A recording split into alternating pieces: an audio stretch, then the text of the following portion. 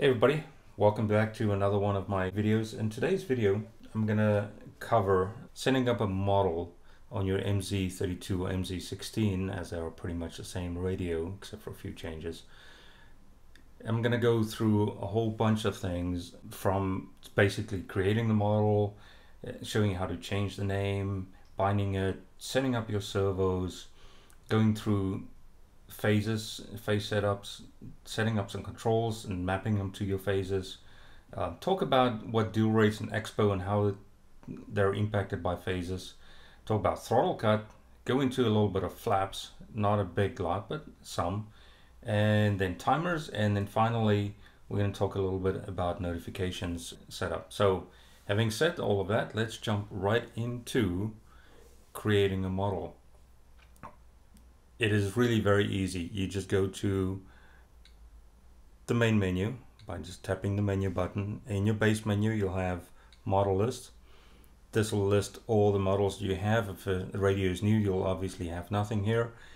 You'll have a plus button, but since I have a lot of models already, we'll tap on the number column. As soon as I do that, I get a submenu in the bottom. And what you need to do with that is tap the plus button, and this will bring up a naming dialog. Now you can name your model.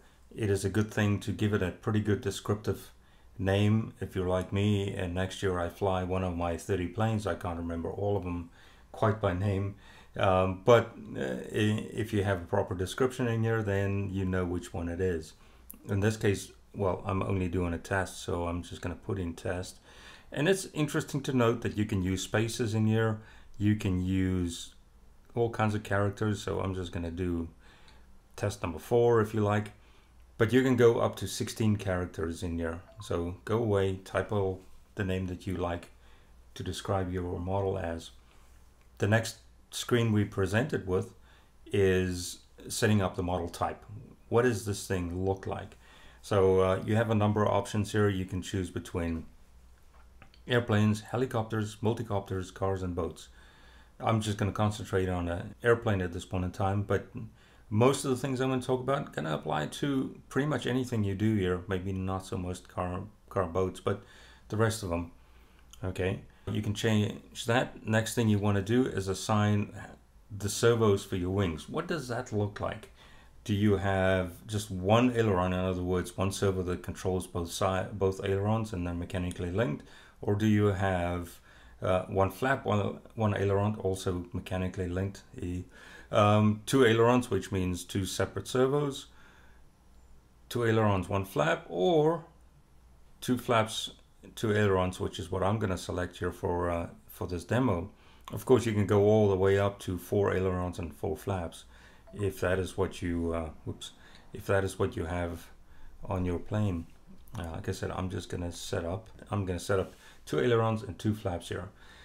Next thing, we look at tail types. Same thing applies here. You have normal tail, which is one servo for elevator, one servo for rudder, or you have a V-tail. Typically on sailplanes, etc., you'll have a V-tail and no rudder, or you can have 2 elevators servos and 1 rudder servo, so 3 servos in that configuration. I'm going to leave it a normal here for my purposes. Note that you have this little red line in the bottom here. That red line tells you there is more stuff. You can scroll to see more information, and this applies to both horizontal and vertical orientation. So if you see that little red line anywhere on a screen, you know you can scroll and see more stuff. You can change the direction of your throttle, so the throttle stick could be forward to be minimized or to the rear to have minimum throttle. I'm not going to touch that. We're going to leave it where it is. You can choose how many engines you have on this craft. You can choose up to 4 engines. In this case, I only have the one, so we'll leave. We only have the one, so we'll leave it at 1.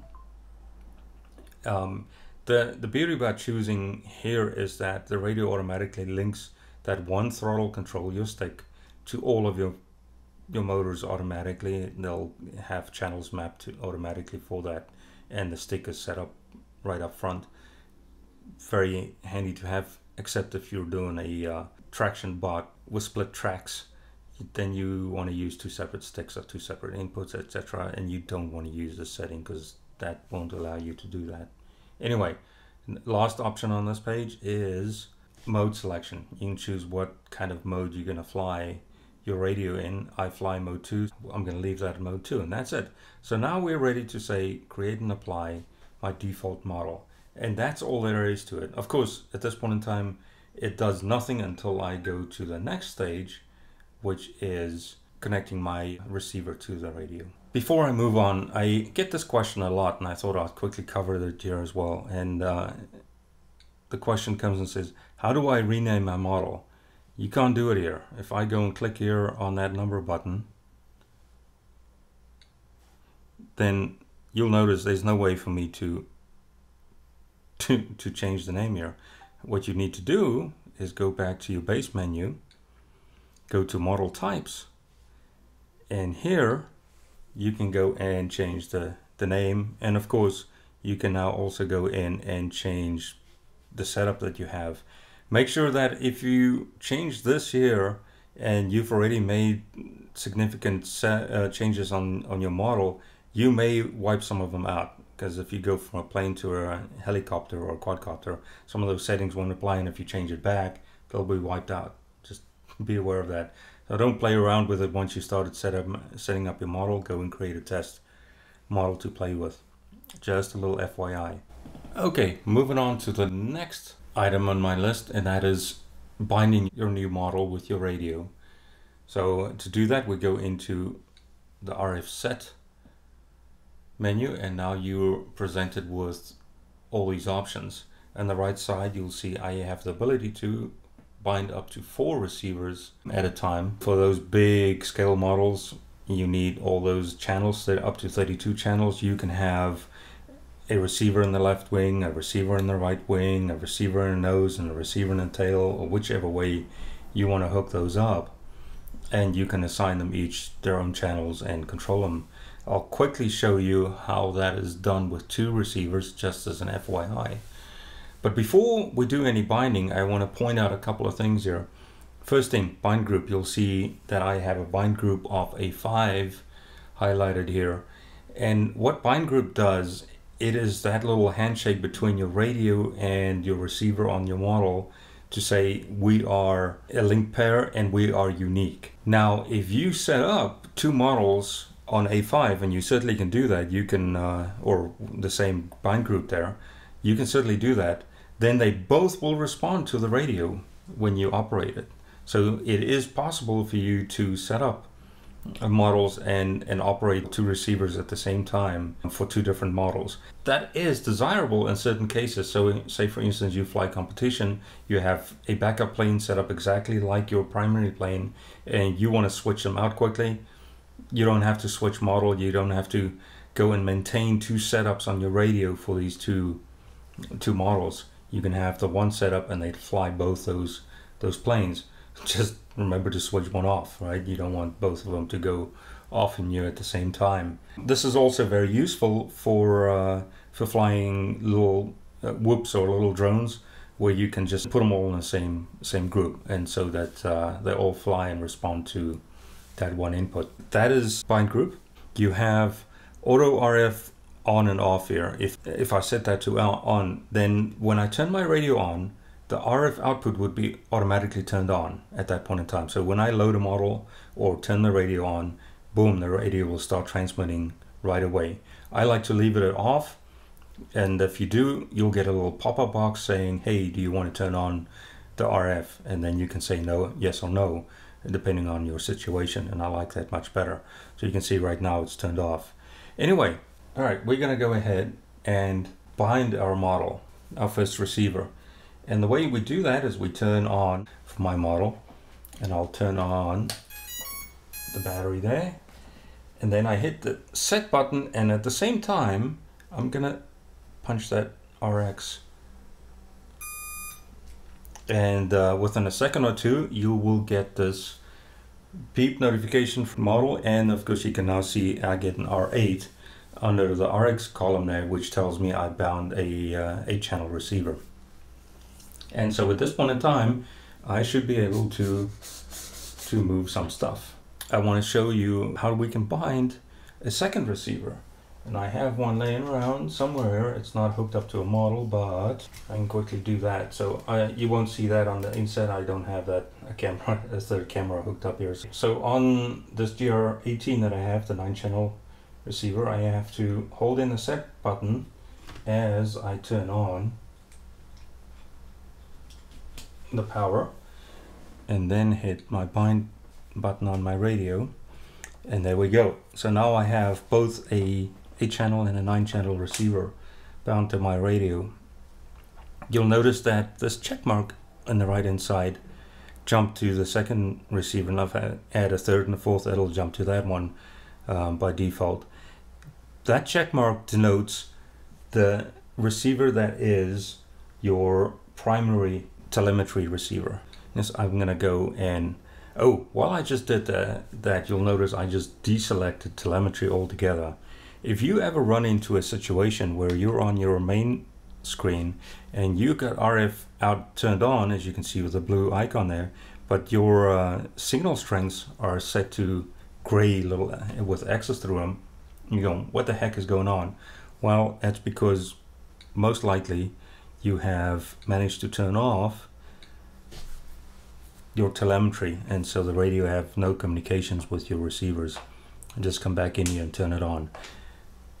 A little sidetrack there. All right, to change the channels on your receiver that you just bound, because you obviously by default this receiver will have exactly the same channel map than the first receiver, and that's for redundancy purposes. You can use them redundantly like that. I am not going to use it that way.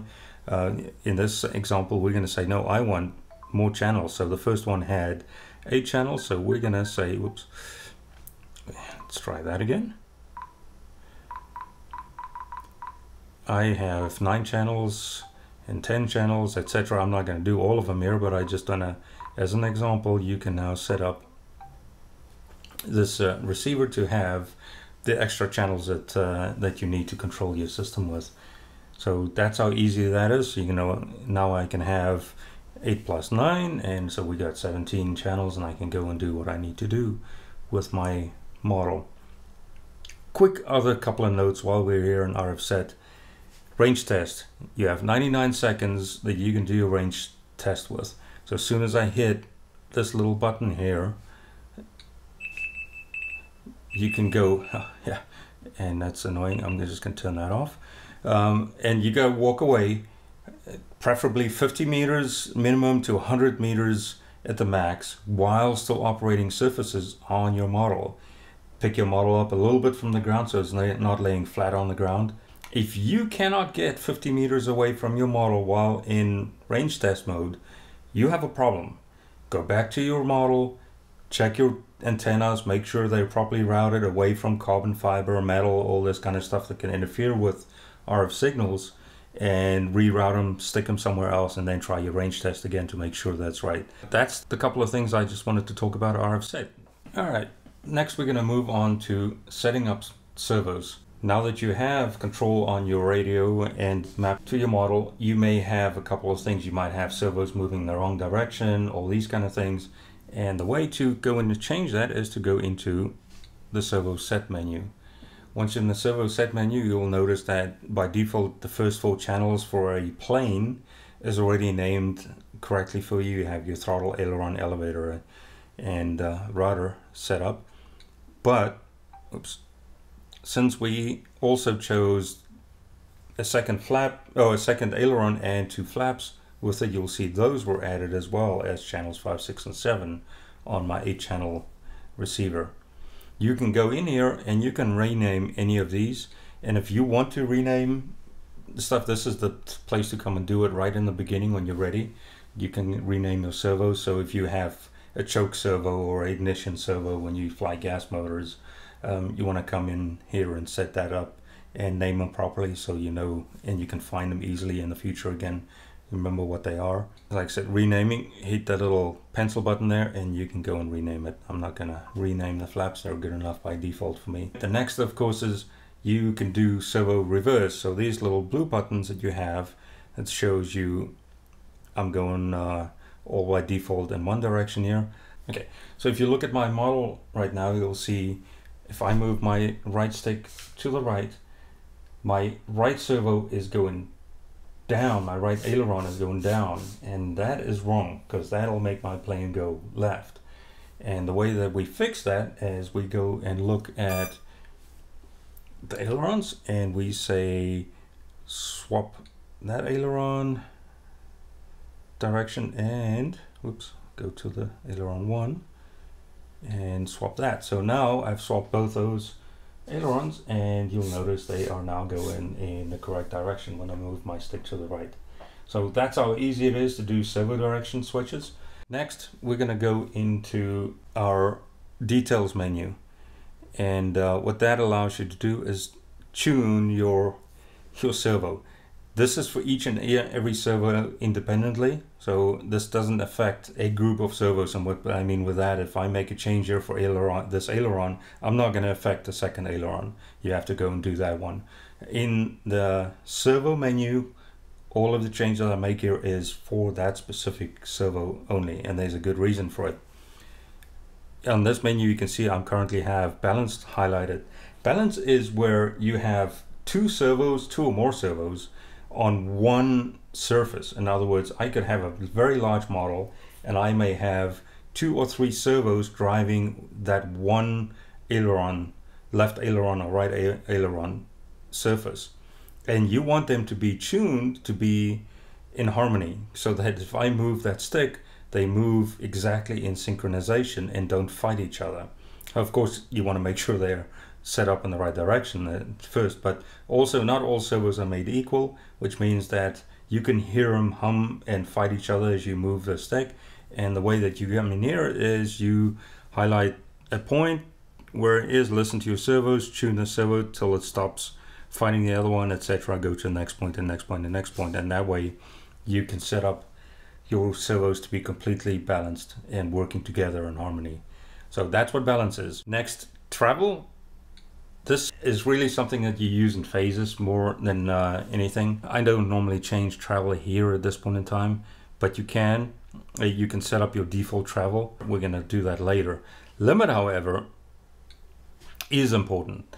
When you set up a servo for flaps, for instance, you're not going to get full -100 to +100 travel on a servo. So you want to make sure you come in here, select those values and change them to a smaller value, whatever that is that you have, to stop to reach the mechanical limit. You want to bring it just below mechanical limit, and that's why you set that servo travel limit, is what that is. So very easy to do.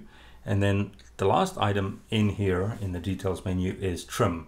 Actually, this is sub trim. And you'll notice there's just one setting here, so if I change that, that's not going to change anything, because that is your 0 around the middle, your neutral trim for your servo, to make sure if you set up your servo for the first time, you want to make sure your ailerons are at neutral position or level with your wing, all squared up. That's what you do. You come in here and set your sub trim up for that aileron, and you can do it for each and every one of your servos that's connected up. One more thing quickly to talk about here in this, and that is one that you don't see in the details, and that's delay.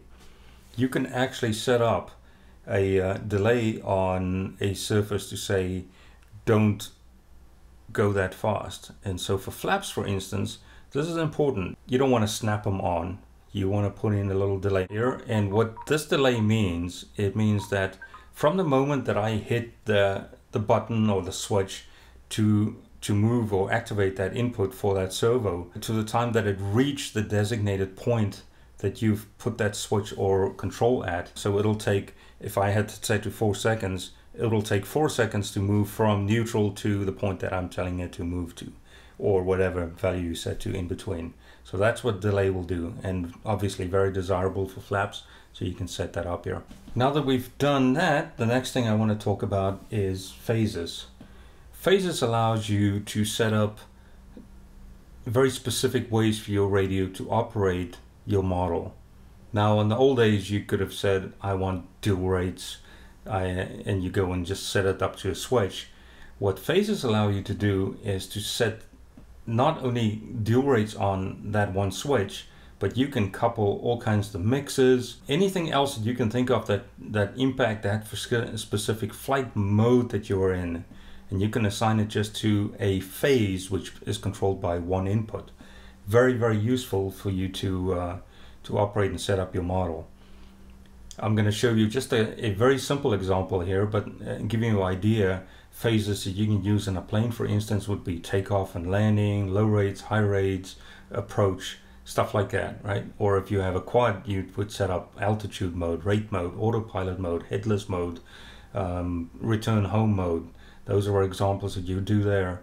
Or in helicopter, you'll have normal or aerobatic, auto rotate, or safe mode. You know, they now have that auto recover mode, if you would, where you flip a switch and boom, your helicopter would go into self-right mode. So those are the kind of things that you set up, and you can assign a switch to. You can have one switch to control 3 modes, for instance, or you can use multiple switches and combine them to make up certain phases. I certainly have done that with my big quads. You can set up all kinds of things with multiple switches. Anyway, those are just some ideas. Now, before you do anything with phases, you have to go and define what they look like, and to do that, you go into the function tab on the right side and then select phase set. Now you'll see I already added a landing one here, but to add a phase is very easy. You just go in there, go hit plus, and then you can go and select from some default ones that's on here. All right. Or if you don't find the one that you're looking for, you can add in your own one. And the way to do that is to tap that dash dash dash and then select it and rename it to whatever you want to. Since we said landing, we can now do, let's say, low rates, and we can add higher rates. Okay, so now I have a bunch of phases defined. By themselves, they do absolutely nothing. To activate a phase, like I said, you have to assign some switch or control to it. And in this case, I'm just going to use switch 4 on that side, and I'm going to say there is that one. So now it's gone out to from normal to landing mode. And in cases like this, you might want to have just that one on its own switch. And then you can go and say, I want my low rates and high rates to be on another switch. And so I'm going to go and use switch 1 for that. And to go into high rates, we got to go past that, and there we go. You'll notice that the moment I hit that switch, high rates is shown up there, and then low rates. And then if I throw it all the way back, I'm in landing mode. The further you get down the list here, the higher the priority of them. So anything that you select lower down on your list will take priority over anything further up on the list. So now I have some phases defined, and I can go back. Oh, before I do that, we can actually say, hey, turn on voice for me here. And so when I operate, and remember I turned my volume down earlier, and you notice that I don't have any voices assigned to those because those are manually added. And when you add those, you can actually go add them in here. You'll see some options here. Actually, I think I was on high rates there.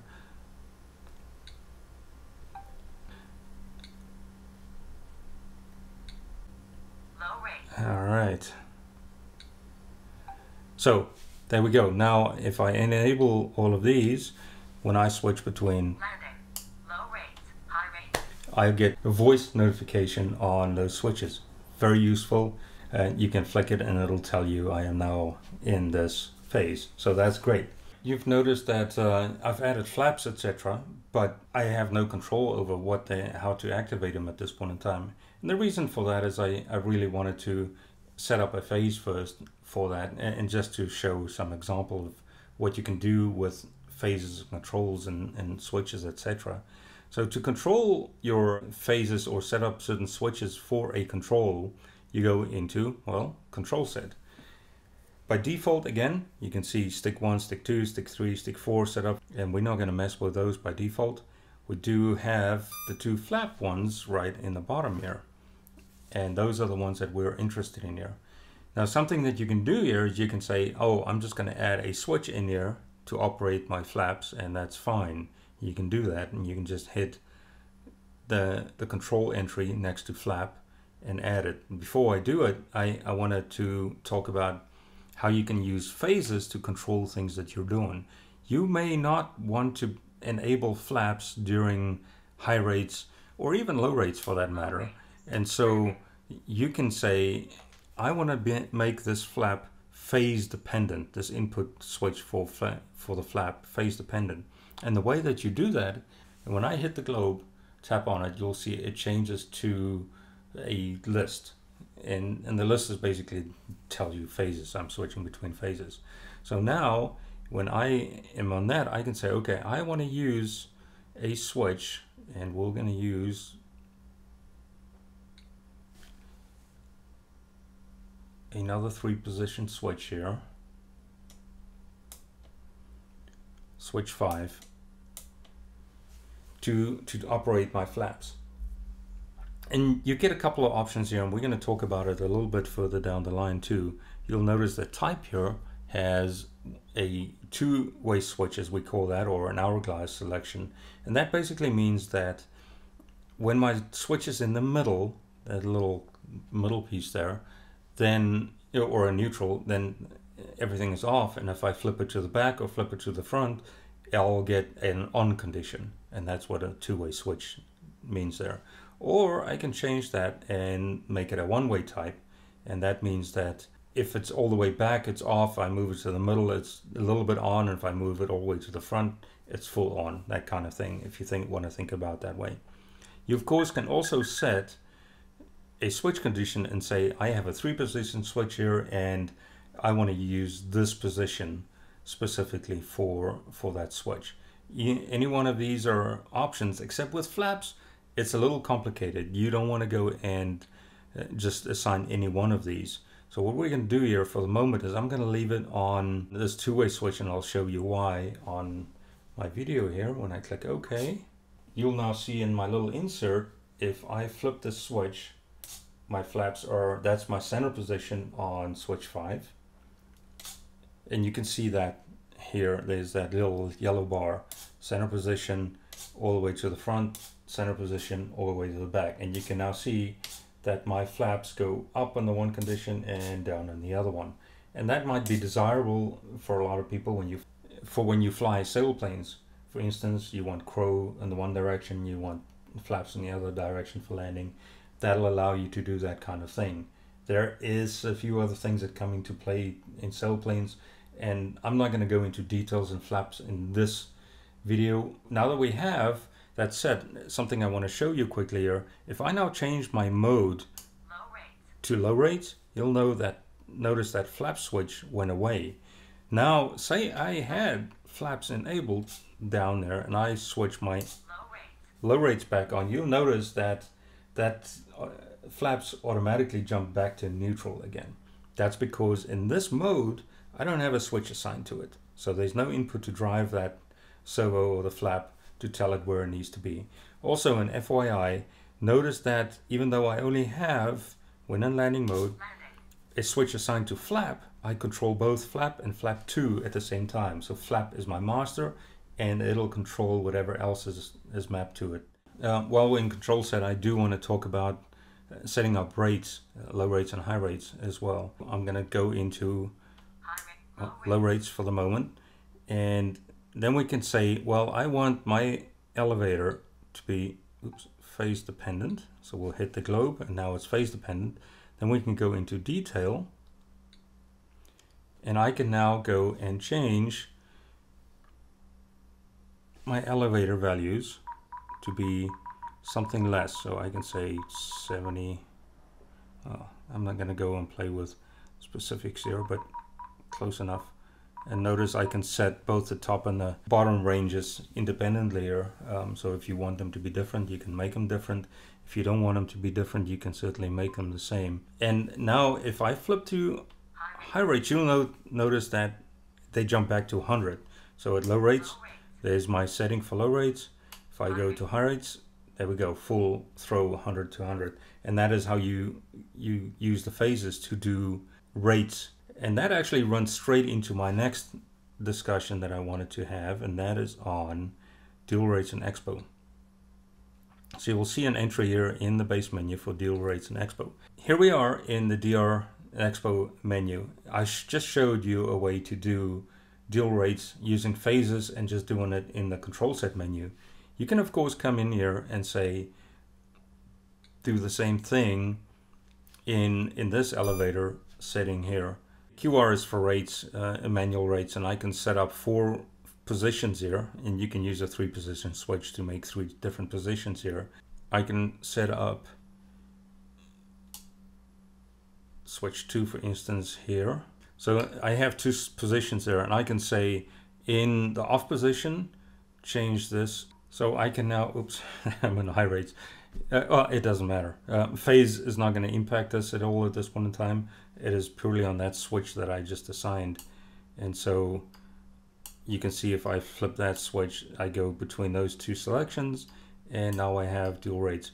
Don't mix them up because, man, that would hurt. So just pick one and stick with it.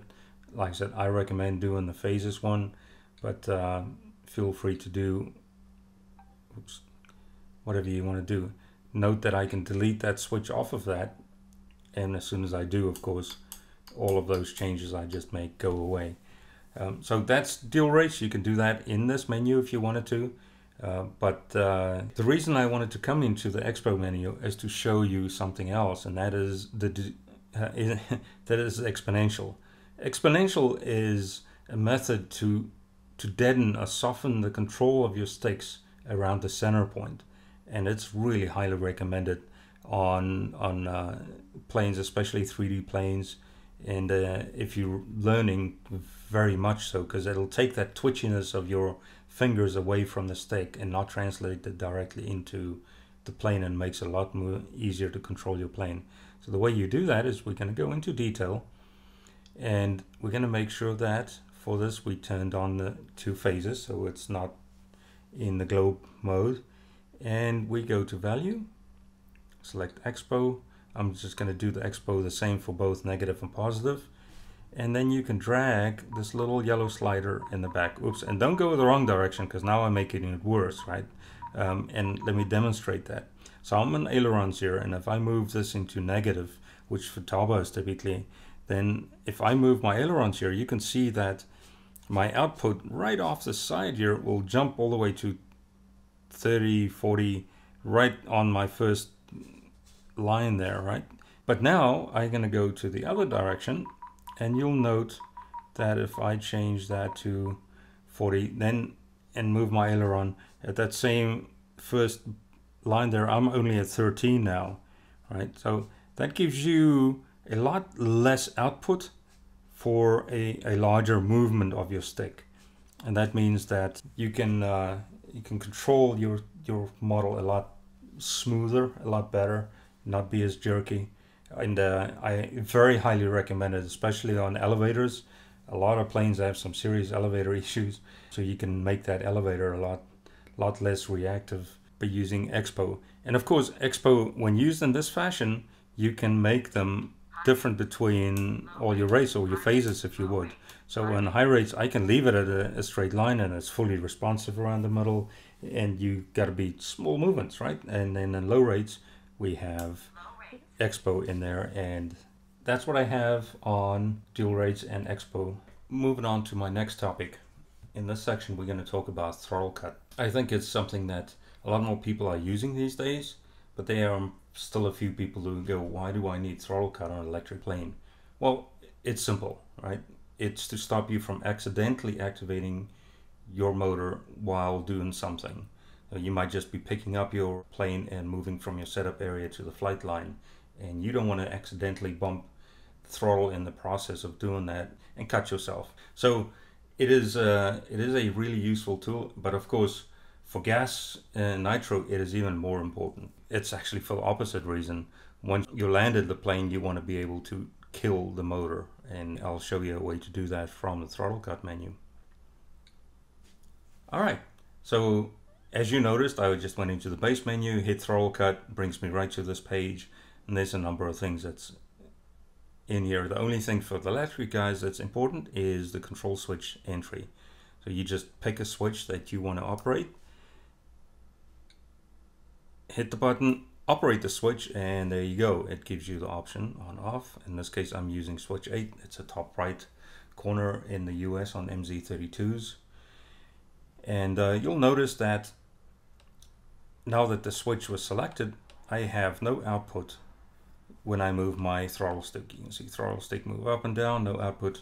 The green stays right. So I flip my switch to the on position, switch 8 into on, and now you can then see I have movement. So there we go. That's all you need to do for electric planes for that to work. Great. Now, for those guys with gas planes, this part is the interesting one for you. The rest of the guys can probably skip on forward. These little digital trims, you can't do like you did in the old days, just slide the slider for the trim all the way down and kill the motor that way. The way to do it here is to set it up in your menu. First you choose a trigger, and the trigger is just a point below which you will activate the cutoff, and that's the second one on this side. And in this case I'm gonna say when I move my, oops, let's try that again. When I move that yellow line or my throttle all the way to just for visualization effect, there we go, 80. So the idea here would be that as soon as I move my throttle past that yellow triangle to the throttle minimum, then my throttle cutoff function will kick in. And you couldn't see that at this point in time because I didn't really have a setting in here. So if I go and change my throttle cutoff, and it should typically be something bigger, or in this case, I guess the wrong way around if you think about it, it should be further negative than 100. Otherwise, you would have killed your engine anyway by just normally operating your throttle. So typically you'll get to 125 or something like that, and when you hit that, your carburetor will close completely and your engine will starve, and of course it'll shut off. So let me show you how that works. So now I have my throttle, I fly, I'm quite happy, nothing happens. You can even see that it doesn't cut off there. And the reason it doesn't cut off is you have to make that decision and say, okay, I want my motor to turn off. And so you're going to flip switch 8. You'll see that little yellow line, and it's to my cutoff position. And now when I move my throttle past that little yellow triangle, you could see the green line just jumped all the way to my setting that is in cutoff, that 123. So that really is all there is to the throttle cut menu, guys. Hopefully that helped a few of you out there. Moving on, next section we're going to talk about flaps. I am not going to go into absolute detail here. There is way too much to talk about flaps. Actually, I'm thinking of making a separate video just to go into all the things that you can do and how you manage it with flaps. In this one I'm just going to cover absolute basic flaps, setting it from neutral to down and a little bit more down, between low and high rates. Or you could have thought about it approach and landing, whichever way. I'm just going to show you some options and to operate this. To do that, first thing obviously is we gotta go, or maybe not so obviously, go make sure that we have a proper switch selected to my flaps. That switch is what's going to determine how your flaps actually move in the end of the day. In this case I have switch 5 selected, and currently it's set to one way. And the reason that is important, when I turn on my inset here quickly, you can look at the plane, my model plane, and on a one-way selection, if I operate the switch, you'll see that if my switch is all the way to one position, my flaps are neutral or off. If I move the switch to the next position or the middle position, the flaps move slightly, and if I move it all the way to the next position, they move a little bit more. And this is a typical use for flaps. Typically between approach and landing, you can do that, set it up. So that's the effect of the switch I have on it. Now you go, okay, so how do I control that amount that I've moved there? Well, that is all done in the wing set menu. The wing set menu is under function, wing set. There we go. And now you'll see a new menu that give you a number of other things. I'm not going to go into all the other stuff that's here. Like I said, I can do a whole video just on the stuff that's in here. We're going to talk about flap rates. And so we select flap rate and you tap the plane, and this will take you into the actual adjustment section for it. Remember that switch that I said? Notice how that yellow line only goes from neutral to 25 or to 50 and then to 100. So that's the movement that you get. And so you can adjust the rate that moves, since I'm on the positive side. So I can do that. Now you can already see a problem here, right? That means that when I operate my flaps, and you can still see that on the insert, yeah, I have a lot smaller movements now, and I can make that even smaller if I wanted to, right? Making that 15%. So now there's hardly any movement on my flaps. But whatever change I make here affects both switch positions. And that may not be ideal for what you have in mind. You might want to have a dual rate setting on there, that you want a lot more on the one and a lot more on the other one. For that, we need to do a whole different setup. And like I said, I'm going to have to do a video to set up and to show you all these options and doing it. Now, if we go back to our configuration in the control set, go to our flap switch, change that flap switch to a two-way. You immediately see my flap just jumped right up to the top. Okay, so that's what you expect it to do. We go back to function, wing set, rate, and we can select that. Now you can see if I operated rate A here and made that do this, this would affect camber then in effect. If you want, I can set that where my central position would be neutral. Oops, and if I of course use the right switch, where my central position would be neutral, the flap is in neutral position. If I pull it towards me, I go into camber or brakes, depending on what your setup is, and then flaps down. And so that's the easy way to go and do basic flap setup. There's all kinds of really complicated ways that you might want to adjust your flaps in, and I'll do a separate video just to control those kind of things. But for now, this is how you manage flaps.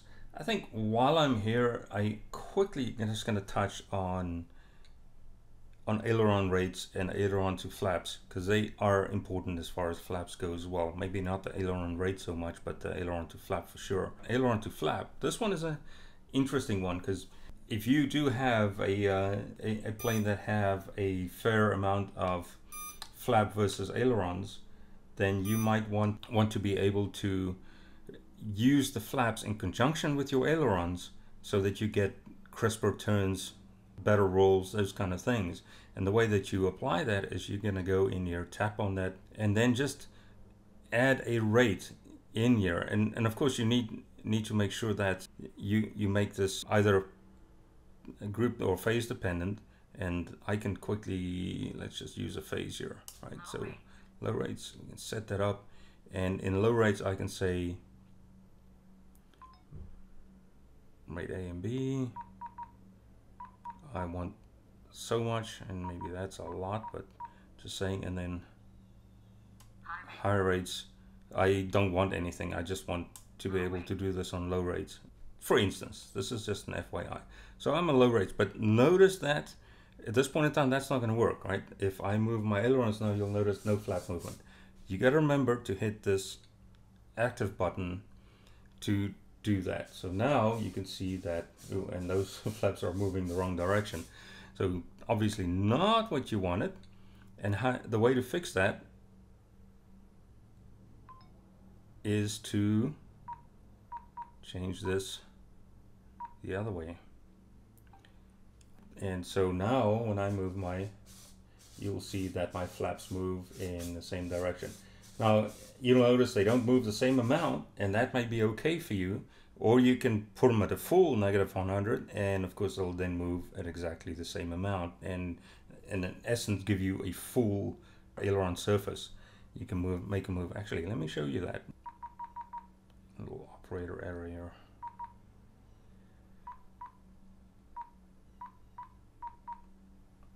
Okay.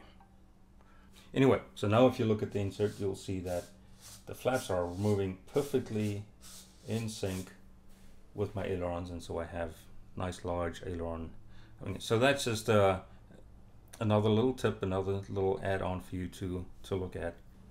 Okay, moving on to the next topic on the list, and that is timers. Another one that I get a lot of questions on, and I'm just going to go through two basic setups for timers. The rest would become fairly obvious as you move along. The reason you want to use timers on something that has telemetry is that maybe you bought a bind and fly and it doesn't have an ESC that measures capacity, etc. You don't have room to add a electric fly unit in there to put extra sensors in there. So the best option then for you is to time your flight, and that's what we've been using for many years flying planes. We're going to go in and say add a timer by hitting the plus button, and it really doesn't matter which one you select to start with, because you can change them easily by going to type right, and you can do that again. So start stop is what I'm going to use here, timer, and then we just go straight into details, because that is where all the goodies are that we need to change. First thing I do when I get into timers is say power on init.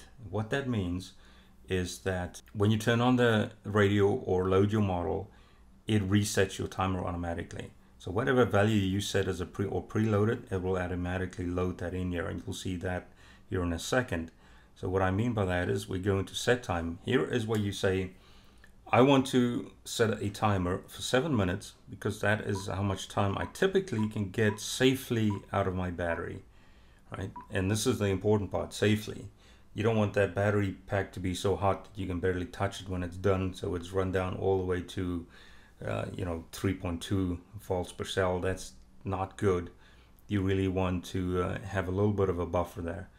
So we choose whatever that value for you is, we put it in the set time. So now when I load my model, my start time, set time will go into runtime automatically. The other way to do that is to have a reset button or switch that allows you to do that. And I use DT8. That's the one on the top right side, those two little buttons on the top there, the right by switch 8 for me on my radio. And it's a little digital trim button, if you like. That's what DT8 stands for.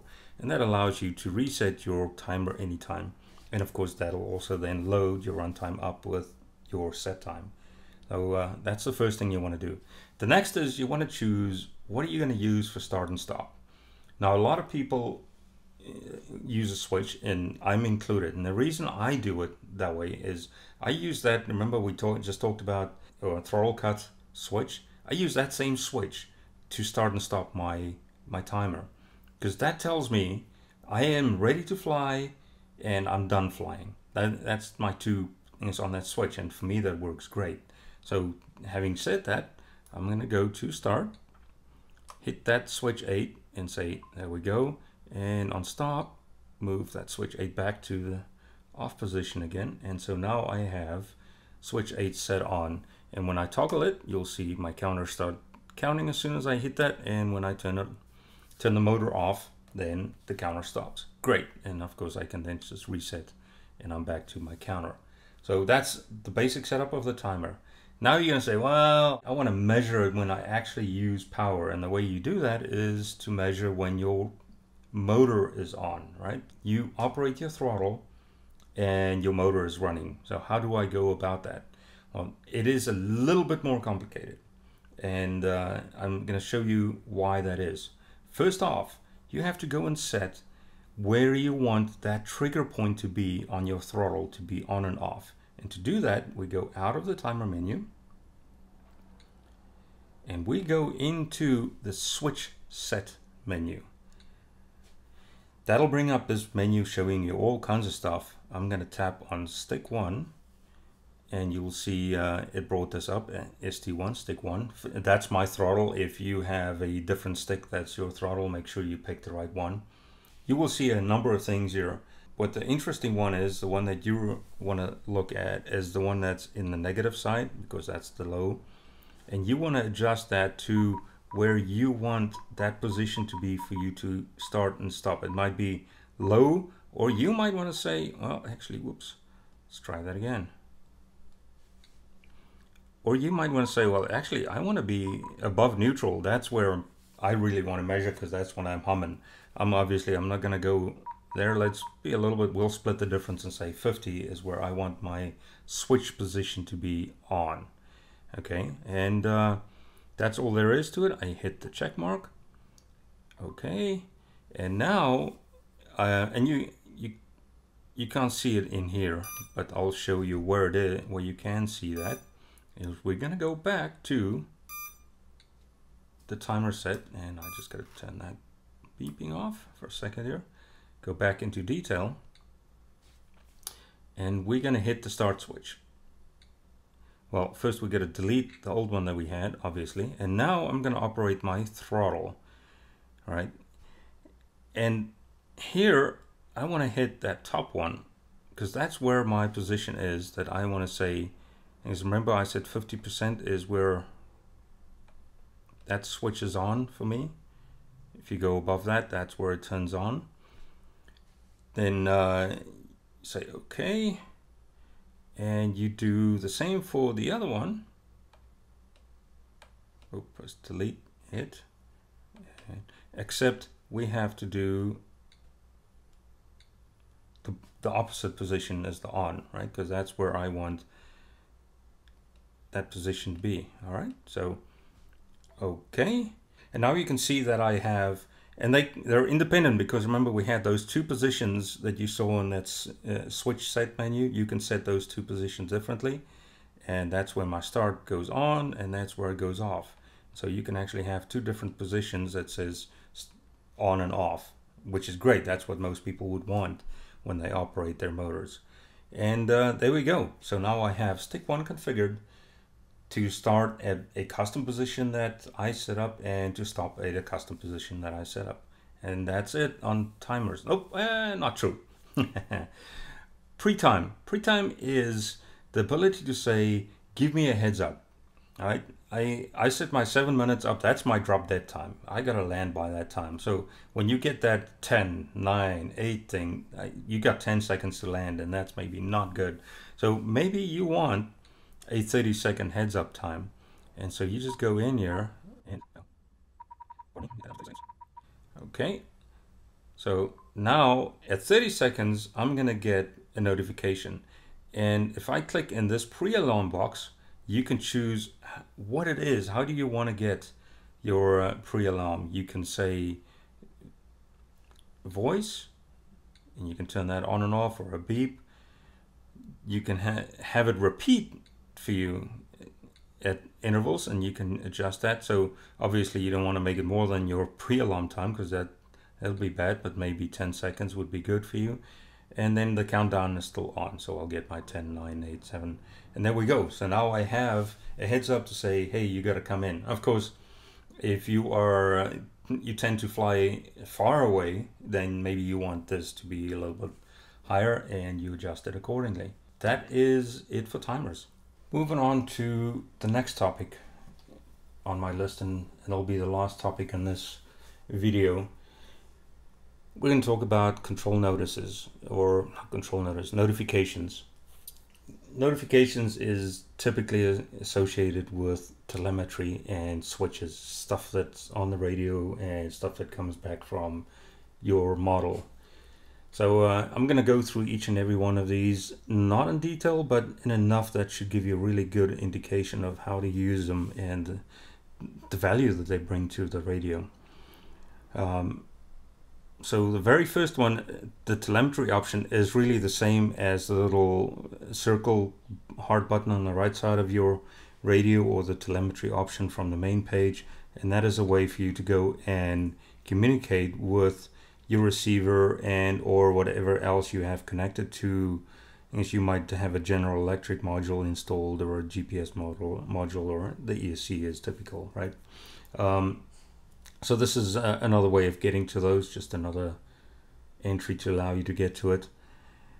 System notice. This is basic things that has to do with the radio itself that will allow you to set up notifications when things happen or need your attention. So there's a whole bunch of them set up by default that allow you or notify you as soon as they go on. First is battery capacity. If it's under 20%, it's gonna do a notify you, and you can actually play. Battery 82%. It'll let you know what your capacity is, and you can actually assign these things to switches. I'll show you that in a little bit, just to play it on demand. Of course, RF strength, you know what that is. Trainer signal. Since we can use Wi-Fi or wireless connection between two radios to do a trainer signal setup, if you're too far apart, the pupil and the tutor is too far apart, then it'll let you know that you guys need to get closer to each other.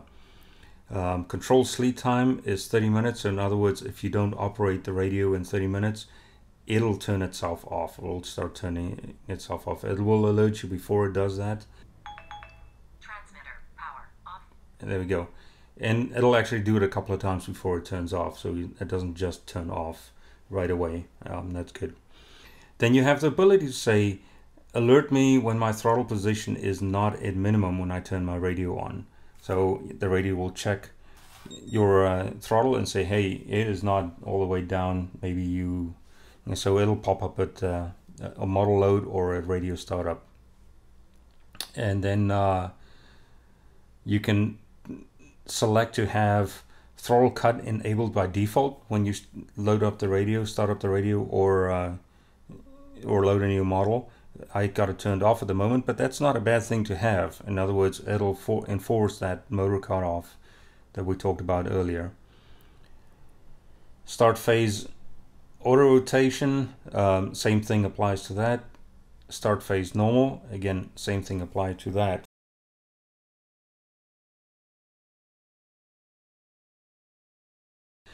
And then finally, but I think probably the most important for me on this list is something that says, when I turn my radio on, check all the switches. Please note this does not include sliders and knobs, only switches.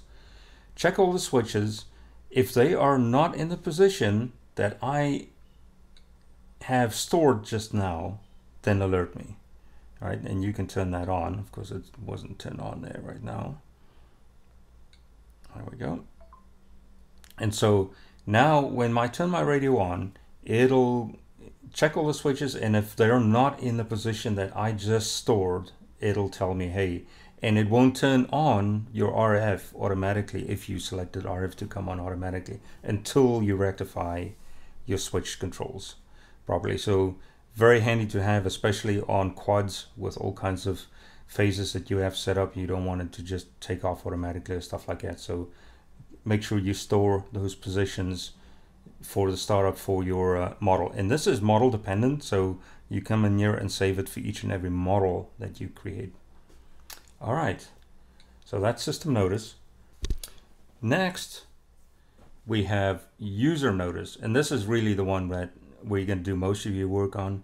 This is where you set up all your custom telemetry options that you might have. If you have a ESC with telemetry, you can come in here and set up capacity notifications. If you have a model that has GPS, for instance, you can set up all kinds of interesting things in here as far as ceiling goes, etc. Notify that you're close to 400 foot in the US, stuff like that. So you can come in here and set up a specific notification. You'll see that we have receiver battery voltage. So by default, I get the telemetry from my receiver. All receivers have this built in by default. It knows what the battery voltage is, or the input voltage into the receiver is. Then you have RF strength and then temperature also built into the receiver. You have a temperature sensor, and you can see those. And that'll alert based on those settings, and you can come in here and change those settings for it. Sensor notice, this is additional sensors notices that goes on top of, and they're a little bit more customized. So the general air model or electric module, for instance, may have these characters or symbols built into the signal coming back from it, and you can activate those and read them and set up your notification when that is triggered on that module. So you actually have a module that has this built in, and it'll come back and notify you. Control notice. Now this one is really cool, and that you can set up a voice to work with any of the switches that you have on here. I have played around with this one a little bit, and I wish I could figure out a way to do just one of them in here, not two. But currently what I've done here is I've set up a control trigger, and I'll show you how to do that in just a minute, and then set up two voice controls here. As soon as my throttle moves past 50%, and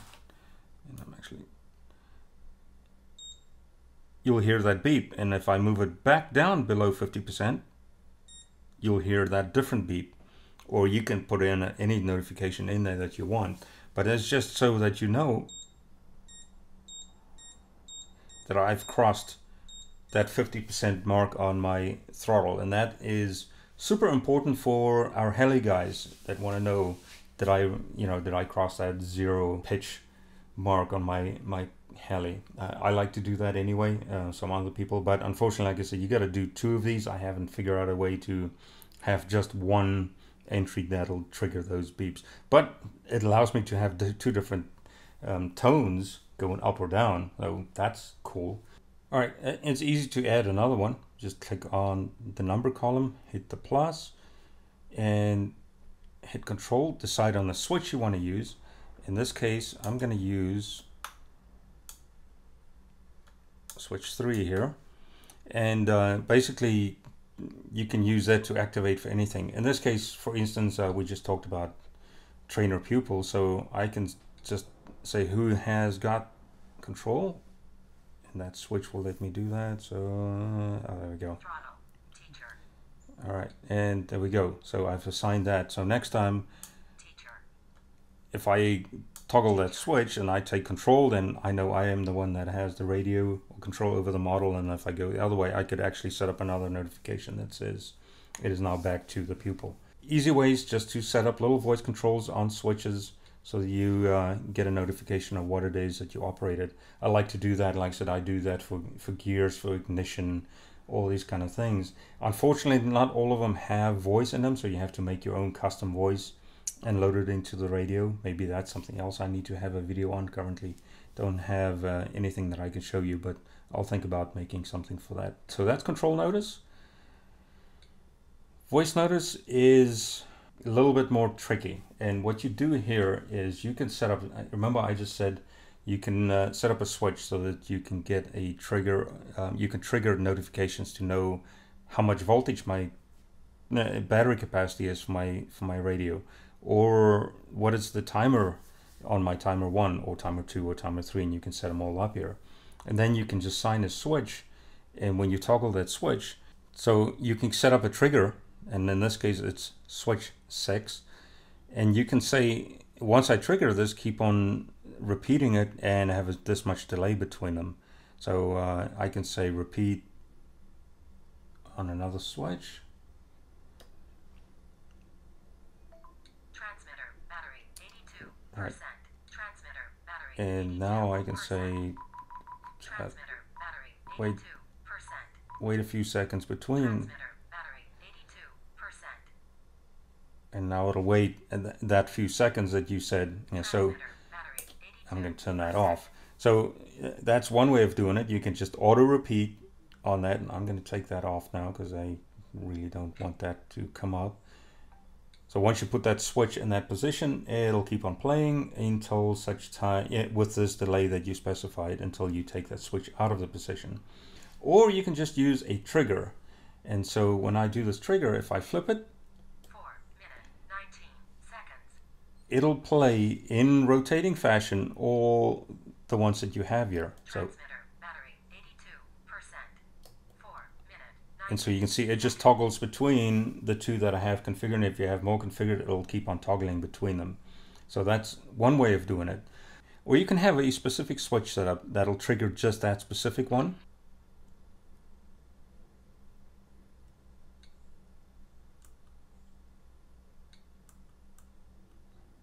All right.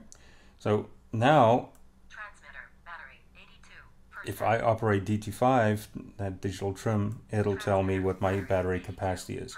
And really you want to do that on your timer as well if you want. But you have options that you can choose here how you want to get information out of your radio on request, so that you know how much capacity you're using in your radio or on capacity of the model if you have a ESC or electric module installed. Those kind of things. You can set them up here, trigger it, and you'll get that notification right back to you and you'll know what it is.